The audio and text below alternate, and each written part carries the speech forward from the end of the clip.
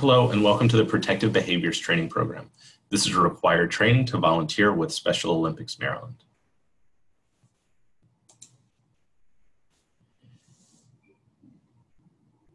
Our training will cover the protection of athletes and volunteers, reminders of appropriate behaviors, and some warning signs of sexual, physical, and emotional abuse and how to report those. The protection of our athletes and volunteers is of the utmost importance to Special Olympics Maryland, and we take the following actions to protect our athletes. We provide an online and printed protective behaviors training, which is this. We have a volunteer screening process for the United States programs. We have a code of conduct for athletes and coaches, volunteers, and family members, and policies prohibiting volunteers or staff in authority positions from dating athletes. In United States programs, including Maryland, the goal is to protect the safety and well-being of our athletes.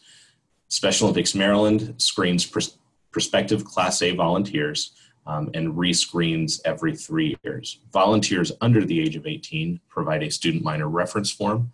Volunteers 18 and older take part in a criminal background check. Who is a Class A volunteer? A Class A volunteer is someone who works with Special Olympics and Special Olympics Maryland that has regular, close, and physical contact with athletes. They are in a position of authority or supervision over athletes or volunteers. They are in a position of trust of athletes and their families, and they can handle a substantial amount of money, information, or other assets of the program.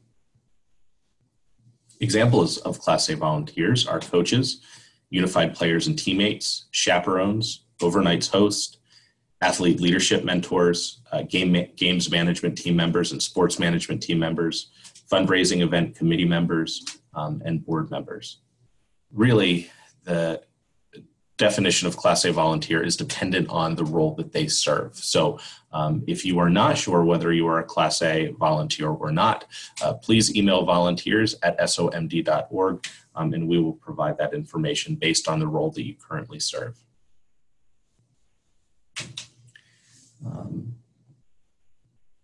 Special Olympics Maryland does a background screening process for all Class A volunteers and for those who are 18 and over, and a student minor reference check for those who are 17 years of age and under. Volunteer screening is used to help protect athletes, but it certainly is not foolproof. Please know that many predators do not have criminal records, and our job as volunteers and staff members is to be vigilant and report any behavior or activity that does not appear appropriate based on your personal experience or warning signs that are identified in this training. We do have codes of conduct for Special Olympics Maryland, and codes of conduct are in effect and enforced for athletes, coaches, volunteers, and family members. They are minimum standards set by Special Olympics, and they include references to the prohibition of volunteers or athletes or staff members dating athletes. They check with please check with Special Olympics programs if there's more restrictive codes for that program. Ours can be found on our website, www.somd.org. And each program, such as Maryland, is responsible for establishing our own guidelines in addition to those found in the codes of conduct by Special Olympics. So the international codes of conduct can be found at specialolympics.org. Using the program locator, and you can find the codes of conduct for athletes, coaches, and volunteers. Recognizing predatory behavior. So a sexual predator can really be anyone.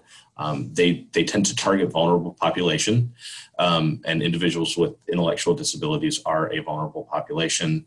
They can come from all backgrounds. They can be male or female, and generally they are very likable and have warm personalities.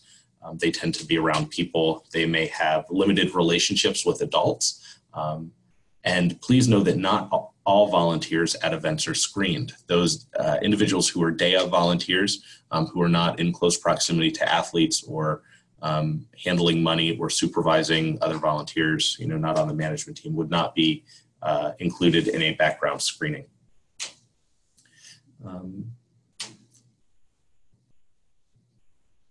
when looking out for the best interest and safety of athletes, it's important that any athletes who require assistance with changing, toileting, showering should and must have 2 Class A volunteers present.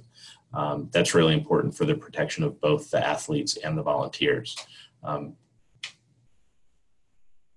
Volunteers who are in day of roles, who are coming to help with scoring, timing, and those types of things, would not be and should not be in a position where they are assisting with changing, toileting, or showering. Our athletes do have support from coaches and other Class A volunteers to assist with those things. Private conversations with athletes should be within sight of others that are aware of the conversation, so that we ask that volunteers do not go off, one-on-one for a conversation or any reason with athletes.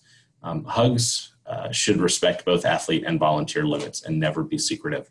A long time ago, volunteers for Special Olympics programs were called huggers, but we have certainly moved away from that terminology for many reasons. But we do ask that, this is based on comfort of you and the athlete. High fives, fist bumps are fantastic.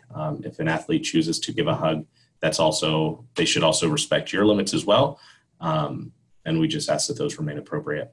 And general rule, touching should avoid areas that a traditional swimsuit will cover. Things to be aware of are to be aware of unusual or inappropriate gifts, trips, affection, or attention from a volunteer directly to an individual athlete or small group of athletes. Be aware of relationships between volunteers and athletes that become private or secretive, and be clear and directive in pointing out inappropriate behavior to staff members and management team members. Inappropriate behavior you could see would be things like invitations for sleepovers at a volunteer's house, invitations to parties at a volunteer's house where parents or care providers are not included, or excessive displays of interest in a particular athlete or group of athletes.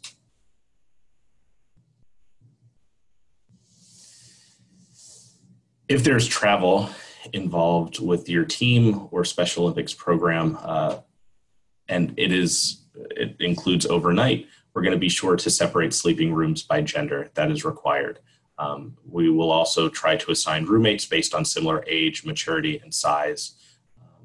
Working with other volunteers, other Class A volunteers who are present, we will establish a plan for checking on each room and athlete throughout our trip, and then make sure that we clearly explain rules and behavior, expectations of both chaperones and athletes before each trip. Oftentimes, programs will require that chaperones, athletes, and parents who are accompanying and traveling separately do sign a code of conduct as a reminder that they are in place, whether we are in Maryland or out of state at another event. Emotional abuse. At Special Olympics events, profanity should never be used in the direction of athletes describing performance, attitude, or anything like that. We want to make sure that we are treating athletes with respect and provide encouragement, that we are not being demeaning to our athletes with nicknames, with words. And this is even includes among teammates what some teams may consider fun banter between teammates can also be inappropriate. So we just want to make sure that teammates aren't using demeaning nicknames or words when talking about each other. And discipline should be part of a meaningful behavior modification strategy and never acted on in anger. So should the need for a conversation or kind of punitive sanctioning arise, it should be done for behavior modification and not out of anger or frustration. Similarly, corporal punishment is never allowed, no matter who says it's okay. So there is no physical punishment allowed with Special Olympics Maryland. Withholding food or water is maltreatment and strictly prohibited. Now, I do want to point out that there's a difference between withholding food and water and a coach saying, as an example, we're about to run your race in 15 minutes. We will wait till after you run to get lunch. That's That's good coaching, while someone saying, no, you did not perform well, so you're not, eating lunch today. That's withholding food. So there is a difference there, and we just want to be mindful of that. We want to only give prescribed medications in accordance with state regulations, and certainly the diverse needs of our athletes. Some can have sensitivity to temperature, sound, and touch. So we want to make sure that we are taking that into account in the environments where we are. How to recognize abuse.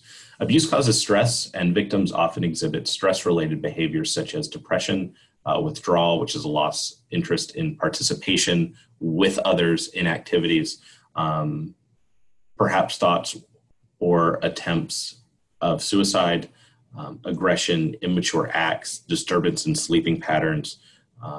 But please know that abuse can still be present without indicators.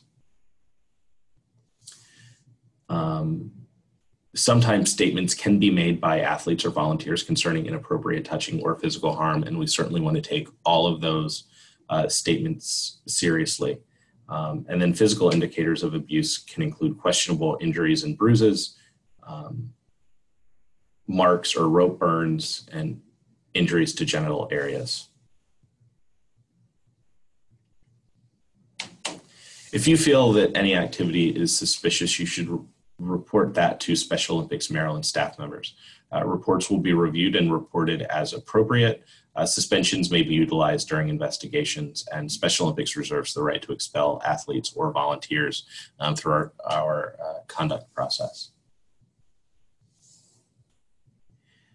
When you are reporting suspicious behavior, please be specific. Let us know what makes you think this activity is suspicious, when you witnessed the activity, and when you first suspected this activity. All important facts that you should be prepared to talk about when relaying information to Special Olympics Maryland staff members. So absolutely keep Special Olympics Maryland staff members informed of Special Olympics functions. If you think there's immediate danger, please notify the police and then Special Olympics Maryland staff members.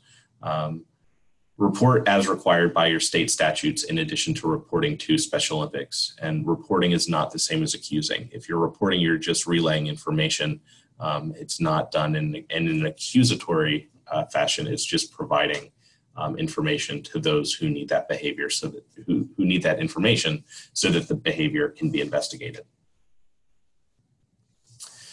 It's important to check childwelfare.gov to see if you were a mandatory reporter. Nearly all states have laws that require some individuals to report suspected abuse. In some states, everybody is a mandatory reporter. So it's best to use childwelfare.gov to understand the regulations where you are.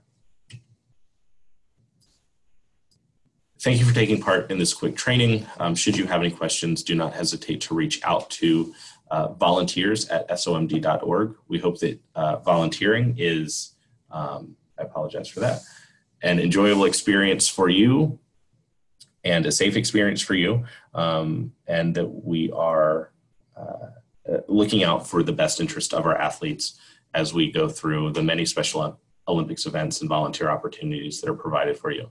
At this time, you can visit somd.org to print out the Protected Behaviors quiz and submit it based on the instructions provided. Thank you.